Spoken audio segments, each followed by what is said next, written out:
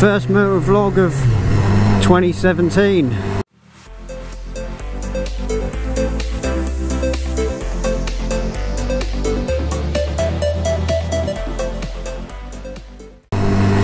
Sorry it took so long.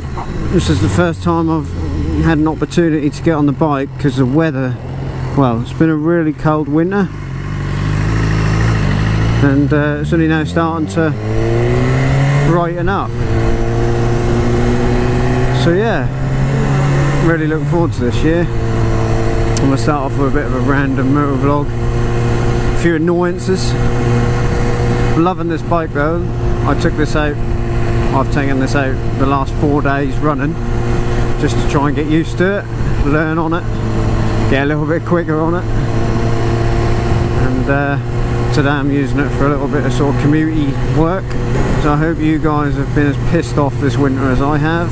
I'm not the only one, I'm sure. It's been fucking awful, waiting for the better weather. And I think the next week's gonna rain, so it's really gonna be shit. But I'm changing jobs next week, so I've got a week off, and I'm hoping that the weather's going to be better for me, because this is going to be my mode of transport, because the company vehicle's going back until I get my new one. So we'll probably do some vlogs in the meantime, because I'll be riding the bike quite a lot regardless of the weather. I think this has really pissed me off here, right? They're moving the traffic lights. There was a really good system, worked fine.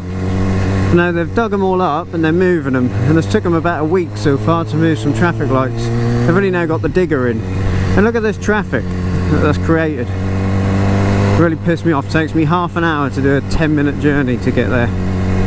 And the thing is, people go down this lane here and there's no warning at the top of the lane, so then they all have to cut in, everybody lets them in, and nobody goes anywhere apart from the people who go in this lane and cheeky bastards, basically.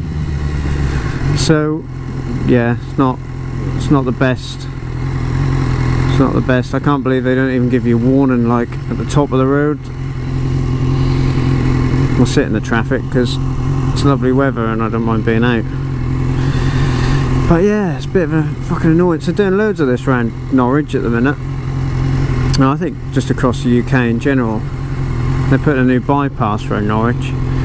There's just roadworks everywhere. And they're like, yeah, well, in 2 years' time, in 2020 or whatever, it's going to be really quick. It's going to be really nice for you to get around the city. Yeah, fine. But in the meantime, you're fucking useless at it, and we've all got to suffer every day just to do basic journeys to save ourselves 5 minutes in 2 years' time. It's crap. Absolute shit. The money they must waste fucking winds me up. Thank God for these heated grips this time of year. Just actually like 15 degrees out here today, centigrade, and warmest day of the year so far. It's not so bad. But yeah, the money they must waste on these fucking roadworks jobs, it's just incredible. I mean, that's been shut for a week, all that tools, diggers, people, and they've not done a thing. And that's going on all the way across this region, this country. They do all these cuts and that, and then just waste money on shit. There's a good one up there actually, I'll show you, you'll like this one. Fuel lights on, tell you, this bike drinks fuel. I've put about 20 quid in this over the last few days. Mind you, I haven't been driving it nicely. This road used to go straight through there, but they've put this hump in the road for cyclists. For fucking cyclists. But how much must that cost? Fucking ridiculous. And that was shut for God knows how long as well. I don't know who comes up with these ideas. Fucking mental, I should think. I wouldn't want them budgeting my weekly shopping, that's for sure.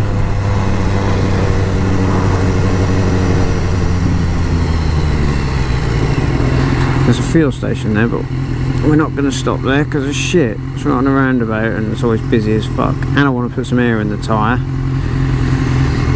And they charge. Sainsbury's don't, so we'll be going there in a bit. So fuck you Tesco's, because you charge for your air now you lose out on the fuel.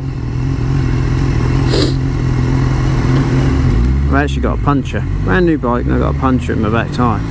Tiny little nail, it's a slow puncture, but every time it goes down it makes the bike ride like absolute shit.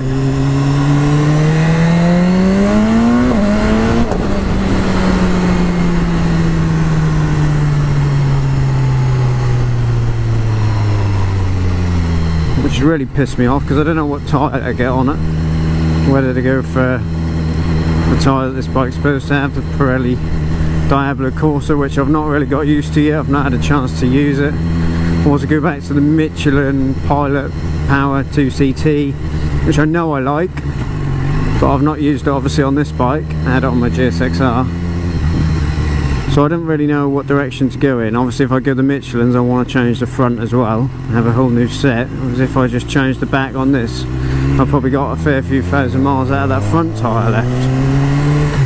So if you guys know whether I should keep the Pirellis on here, let me know in the comments.